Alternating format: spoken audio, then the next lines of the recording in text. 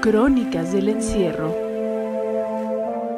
¿Qué tal, amigos de Sin embargo? Muy buenos días, les saluda Romina Gándara, agradeciéndoles que se queden con nosotros ya en la recta final de este programa Café y Noticias. Les recuerdo que si aún no le han dado me gusta a la transmisión del programa del día de hoy, bueno, pues nos apoyen con esos deditos arriba. Yo les quiero agradecer, bueno, pues que se queden con nosotros en estos minutos, en esta cápsula y en este espacio que lo dedicamos para platicar acerca del tema de la desaparición en México. Hoy en particular quiero platicar acerca de un caso ocurrido en Jalisco. Se trata de la desaparición de Kenia Duarte Pérez, de 20 años de edad, y de Karla García Duarte, de 22 años de edad. Ellas desaparecieron el pasado 18 de septiembre en Jalisco. De acuerdo a la información que se tiene hasta el momento, bueno, pues ellas se reunieron con algunos amigos en una zona conocida como Cinco Esquinas, en el municipio de Zapopan,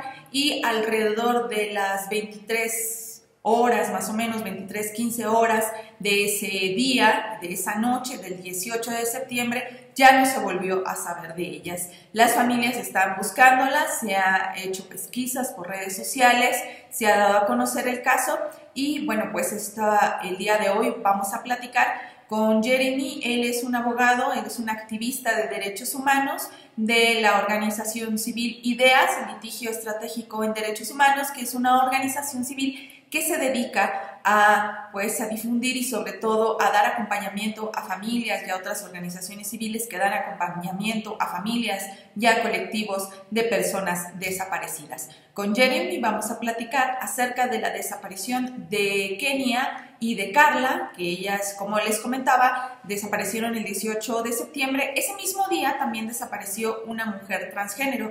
Les comento que Kenia y Karla son dos mujeres transgénero, y ese mismo día desapareció Dafne, otra chica también transgénero, de la cual pues afortunadamente ella ya apareció con vida. Sin embargo, bueno, pues tanto Karla como Kenia aún siguen en calidad de desaparecidas. No se ha tenido información y hasta ahorita, hasta el momento, pues no hay avances en las investigaciones y no hay una línea concreta sobre cómo desaparecieron o cuáles fueron las circunstancias en las que estas dos chicas transgéneros están desaparecidas allí en Jalisco. Nosotros nos vamos con esta entrevista que le hicimos a Jeremy para que nos platique un poco acerca del caso y también de las investigaciones sobre la búsqueda de estas dos chicas transgénero. Nos vamos a la entrevista y regresamos.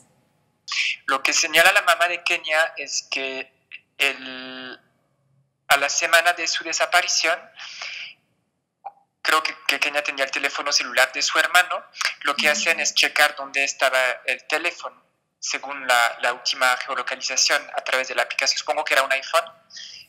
Y señala que el teléfono se encontraba en una zona como a 20 minutos de su casa, pero es una zona donde no hay nada en particular. Ese mismo día, a casi la misma hora, desapareció otra chica trans que fue localizada anoche con vida, ya está con sus padres, pero desde el inicio las familias, tanto de Dafne como de Karla y Kenia, señalaban que no se conocían, por lo que ellas consideraban que era un caso, digamos, que no era un mismo caso, ¿no? Se presenta la denuncia ante la Fiscalía General del Estado, se solicita la activación del protocolo ALBA.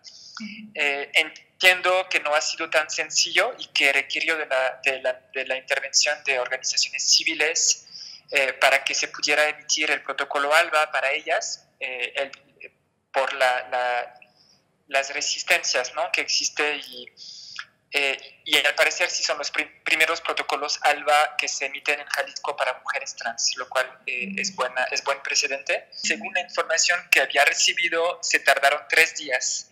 Después de solicitar la activación de la alerta, se tardaron 3 días en emitir las 3 alertas para Dafne, Kenia y Karla.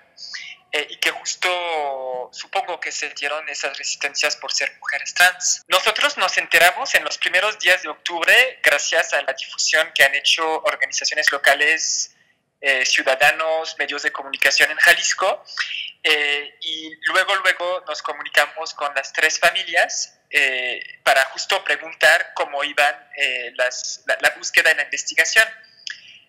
Nos llamó mucho la atención que en los 3 casos la Fiscalía no había otorgado una copia de la denuncia a las familias, lo cual va en contra de sus derechos como víctimas. Lo primero que debería de hacer la autoridad es entregar esa copia de denuncia, dejarles el acceso al expediente e informarles de forma clara y concisa las diligencias de búsqueda e investigación que se realizan y los resultados obtenidos. Y las otras 2 familias, sobre todo Kenia y Karla, nos comentaban que sí, no se estaban realizando todas las diligencias que tenían que hacerse. Te digo, apenas Ana, la madre de Kenia, tuvo una copia de su denuncia el día de ayer. Entonces hay muy poca información realmente sobre cómo va el proceso de búsqueda e investigación. El mayor problema del caso es que tampoco las familias tienen mucha información de lo que está haciendo la autoridad. Pareciera que sí están trabajando, pero no tenemos elementos como para ver si implementan todas las diligencias, si lo hacen bien y si lo hacen en tiempo, ¿sabes?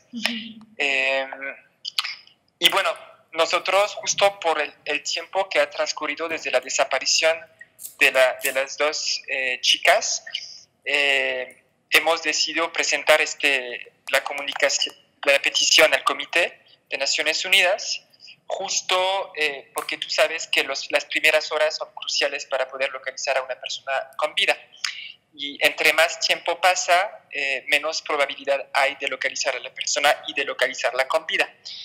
Y además, al ser mujeres trans, pues se enfrentan también, están en una mayor situación de vulnerabilidad por la situación de violencia de género que vivimos en el país, de feminicidios, e incluso la propia violencia cometida en contra de la comunidad LGBT en México, que es un país, después de Brasil, el segundo país de América Latina con el mayor número de crímenes de odio, y la mayoría de las víctimas de crímenes de odio en México son mujeres trans. Entonces, por todos esos factores de vulnerabilidad y por el tiempo que ha transcurrido desde su desaparición, hemos decidido alertar a la comunidad internacional sobre el caso, de tal forma que se pronuncie el comité y esté monitoreando el quehacer del Estado mexicano y pueda dictar recomendaciones con estándares internacionales que tome en consideración la identidad de género de las víctimas.